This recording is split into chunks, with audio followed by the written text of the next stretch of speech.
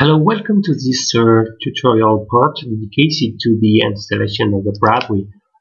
First, you need to buy some device and to install some driver and associated software to compile and flash Bradwii on your specific hardcore of the cheap toys flying controller.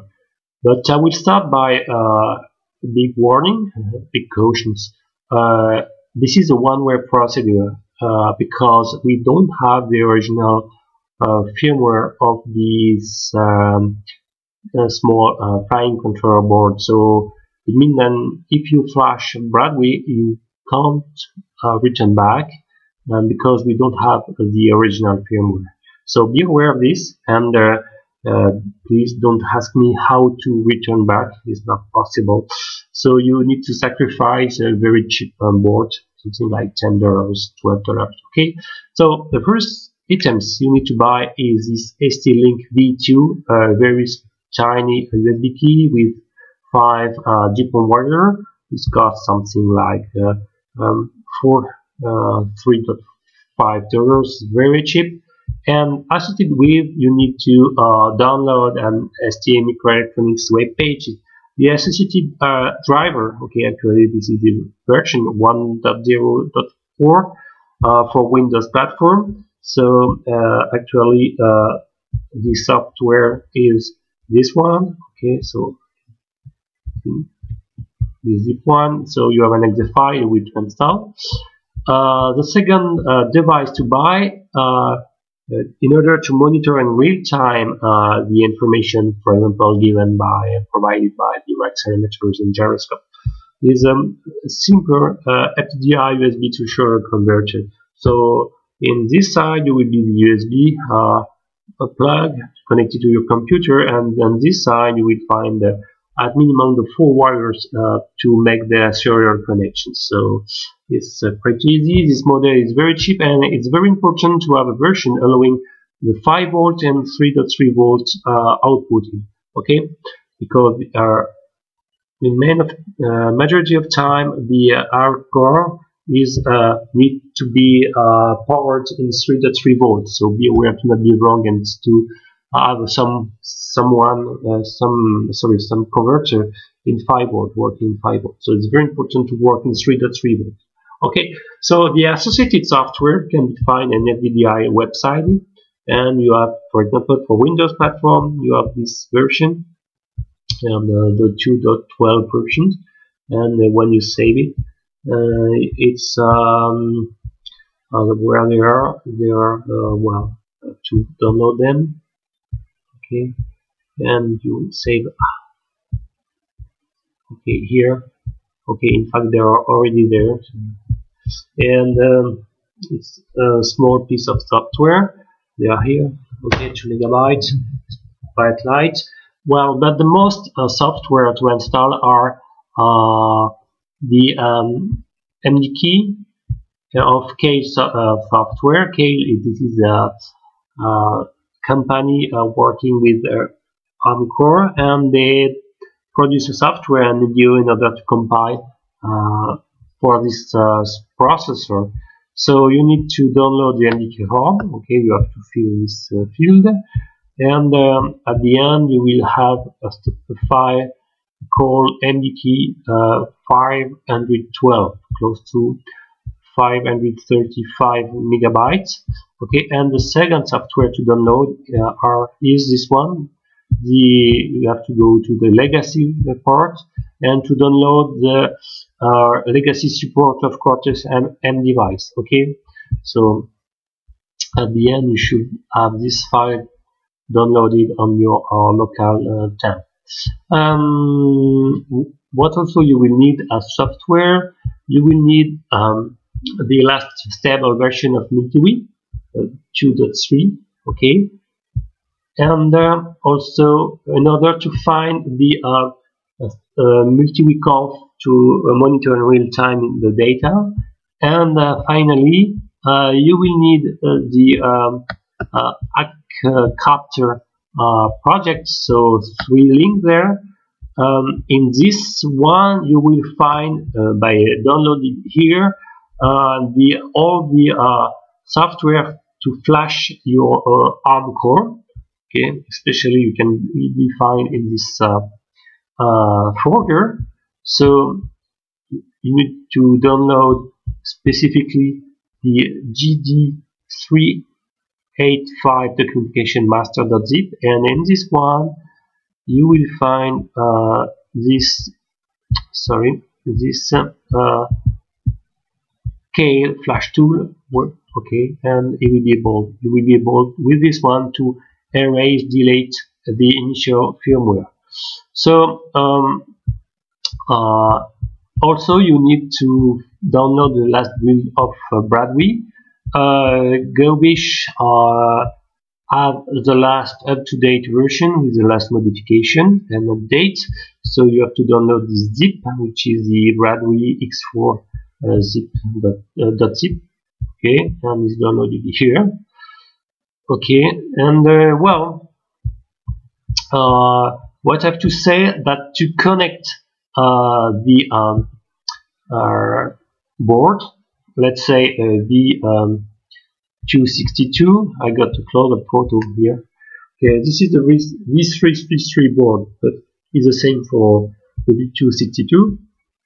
Here you will find the 3 pins here are the SWD ports. Okay, the ground, the data, and the clock, respectively, from the left to right. And this one are the serial ports. Okay, so here are solder this mini joystick connector.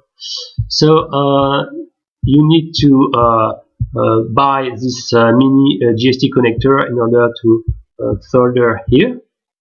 Okay, so this connector are Minimolex 1.25 millimeters, 5 pins joystick connector. Okay, so you have to solder the male one, and with the female one you will do your own cable to attach to the here, ending with the Dupont wire to connect to your FDDI serial converter. And one thing maybe can be useful is this hook. Okay, because usually I hook the clamp there directly, the ground, the data, and the clock there. So it's avoiding to solder another male Molex connector. So it's pretty easy, and well, in fact, you have all the pinouts of the Mini 54 ZAN here. Okay, so the point is there. It means that the serial port is here, the 3130 TX and RX respectively, which is in this photo, this one and this one respectively. And you will find the ground here and the 3.3 volt here. So this is why it's important to have a FDDI device powering with 3.3 volt. Okay, so ground here. Let's check.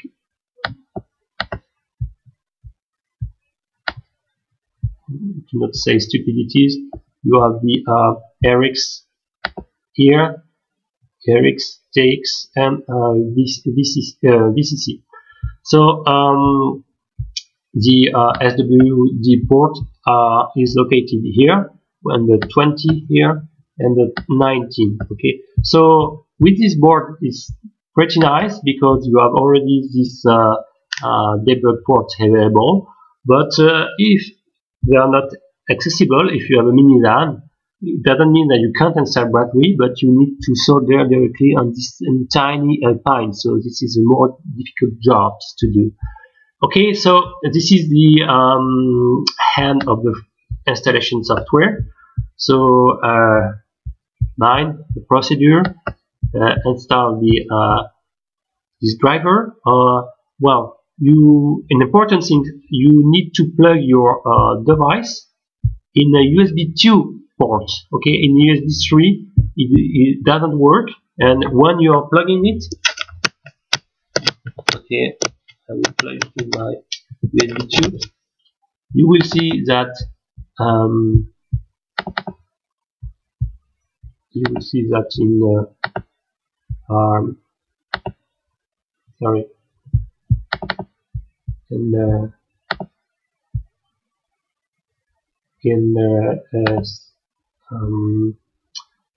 device manager, you should see something here happening. Okay, so if it's working, if it's plugged in USB 2, for example, if I'm plugging now in USB 3, you should have something like this.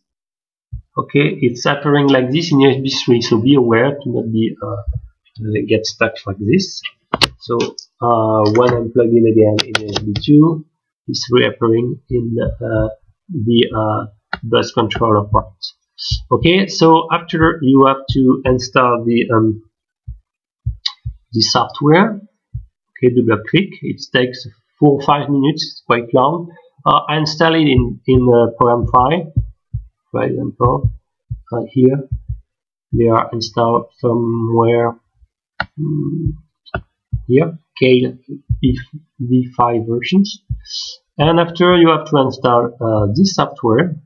Like why all the original source of the API in order to recompile to your specific home core. Okay, and after you need to extract the from this zip file. Okay, you have to extract the quad farm flashing and this folder and extract here, and you will find the mini Kale project to flash as your original firmware. Okay, and what you have to do also, sorry, you have to extract from the multi-week conf. So even if I'm working 62 megabytes, you have to extract this one. Okay, so finally the last things to do is to extract everything from this one. So this is the source of Bradwii. So install here. Okay, so now all the step is quite easy. There is no specific problem. Okay, so first install this driver. Okay, then this one software, this second package. Okay, then after you have to extract the arrays flashing firmware tool from this zip file. Okay, then you will need to extract the multi-week conf from multi-week.3 zip, and finally from this one you will need to extract the Bradwii master file. Oh, I forgot to mention, when you want to monitor the real time, you will need to install this driver from the FDDI device. Okay, so it's installed, and well, if I'm connecting it, it will mount the okay, so I will connect the board, and we will see that it will install a virtual. I'm returning to this device. You will see appearing here the COM15 associated with the FDDI device. Okay, so if I'm unplugging it, it should disappear. Okay, so now it's disappeared. You don't have anymore the virtual COM. Okay, so this is the end of the first part about the installation of all the associated software required to install and flash and to install Bradwii on your specific ARM core, or for example my V262 board.